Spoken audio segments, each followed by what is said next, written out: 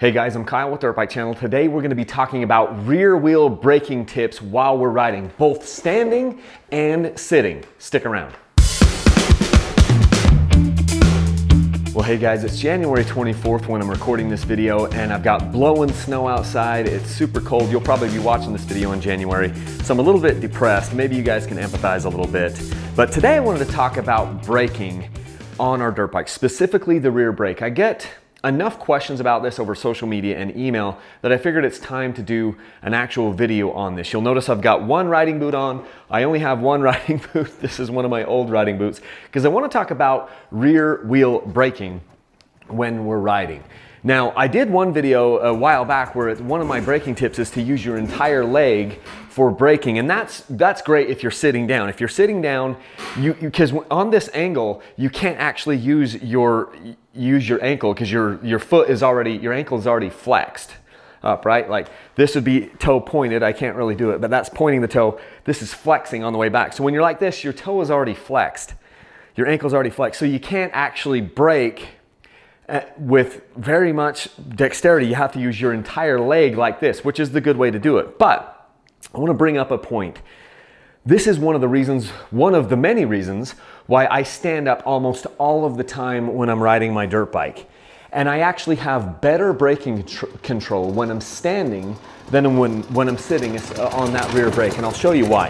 So when I'm standing up here, essentially I want to be kind of standing with my foot right on the ball of my foot right on the peg, right? I don't want to be too far forward, although you can be, generally speaking, but I will shift my foot forward a little bit when I want to brake. And the cool thing about this is I can just leave my weight right there, and then you'll notice that I slide my foot forward, I bring that toe in, and now I'm right on that brake. And now I've got perfect control of the brake, and I don't even have to de-weight that peg. I can still have all my weight on that peg and still just use my ankle to rock forward onto that brake, as you see me doing here. I'll probably roll in a shot or two to let you actually see the movement up close.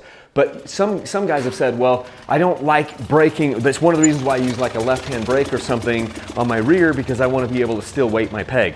Dude, when you're standing up, which I'm standing 90% of the time, I can still weight the peg. See, look, I've got this foot off.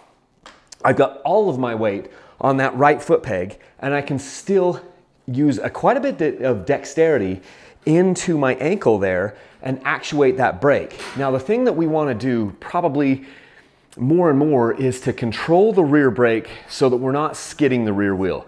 When you skid the rear wheel, I mean, maybe you want to skid the rear wheel every now and again to get some traction, or I mean to steer with the rear wheel around a turn. But generally speaking, if you're braking traction by locking the thing up, you're actually losing braking power. It's the reason why cars have anti-lock brakes. The same principle applies here. And when we're standing up on the bike, we can actually do that more, put more of a finite movement into that thing so that we don't lock the rear wheel up, which is yet another reason to stand. I'm standing all the time, especially on like a really, really steep downhill. On a really steep downhill, you don't want to be sitting on the bike because your weight shifts forward. When you stand up, it allows you, and I can't really do it here, but it allows you to push your weight way back to kind of push off the foot pegs, and then you're pushing off that foot peg and you've got your butt way back, you've got your arms completely locked, and you can have your back, your center of gravity further up the bike, which is what you want when you're going down a hill.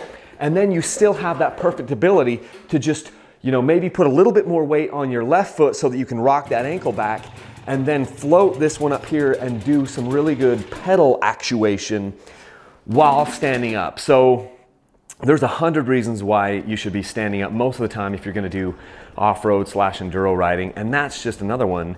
It's easier to brake.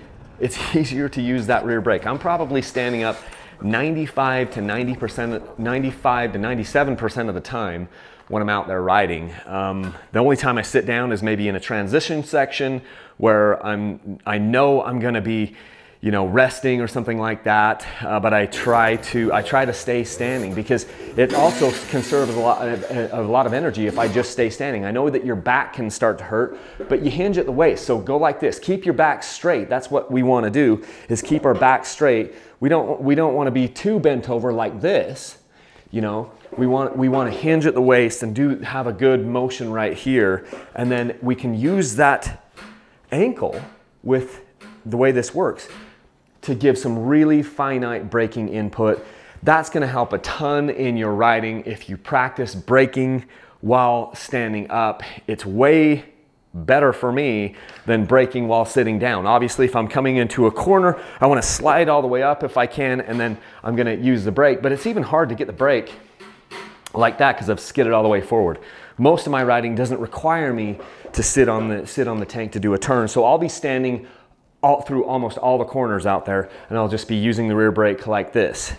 Boom, really easy. Easier than doing it like this. But if you do have to sit down, let's use the entire leg to get that brake. So, well, thanks for tuning in. I hope you enjoyed this video. If you haven't yet subscribed, I don't know what you're doing. Please subscribe to my channel and hit that notification bell icon so that you get notified when I put these videos out. Also, if I'm adding value to your life and you want to support me, there's a couple ways you can do it. I've got t-shirts and hats just like this one up on my website. I will be doing a dirt bike sweepstakes upcoming very soon in the March, April, May timeframe where I will be giving 1 or 2 dirt bikes away, maybe even more than 2 this time. So those are ways that you can support me. You can also go to PayPal. Right on my website, I've got links where you can make a monthly donation amount on PayPal, or you can do it on Patreon. Both ways work. And I really, really thank you guys so much. Anyway, until next time, let's leave a single track. Thanks, guys.